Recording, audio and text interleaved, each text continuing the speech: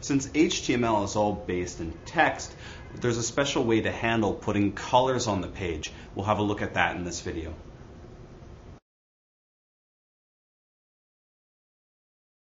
Let's go ahead and talk about how we can add color when we're using HTML. And because HTML is just text that we're typing onto a page, of course we're going to have to represent color with some numbers and letters. And that's how it's going to work. It's something called a hexadecimal number.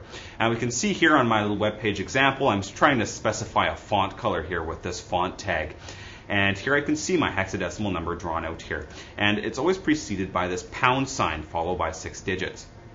And this, right off the bat, is just set to 6 zeros, which is actually set to black. And if I come and take a preview of my page here I can see, hello, welcome to my website, is indeed black text. And this is how the hexadecimal number is working.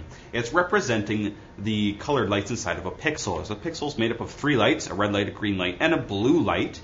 And we can see these first 2 digits here are representing the red pixel, the red light, pardon me. These 2 are representing the green, and these last 2 here are representing the blue. And we can tweak these. Let's just say I'm going to turn these red ones fully on, and I'm actually going to put 2 F's in here like this. And if I go preview my page, I can see because I turn those red ones on, my text actually does happen to be red. That's great. However, you don't want to have to sit here and play a guessing game and fiddle around with these to find the color you want. We want to be able to find exactly the color we need and put it in here as a hexadecimal. And we can do that pretty simply inside of Web Builder here. I'll show you an alternative way as well if you're not using Web Builder. That would work fine. I'm just going to erase the hexadecimal number I have in here. And right from Web Builder, there's this little button here called the Insert Color. I'm going to press that, and it just brings up a color picker. And here I can go through, and there's a bunch of different palettes that I can use up here at the top. I can switch through, and I could find, say, I want to use this nice green here. Pick the green, and you can see here right at the top, it's giving me this hexadecimal number. Notice the green pixels here are on the most for this green color. Makes sense. And we're going to go ahead and press OK, and it's going to put that hexadecimal number right in there for us. If I go and preview the page, I can see, great, my text is turned green.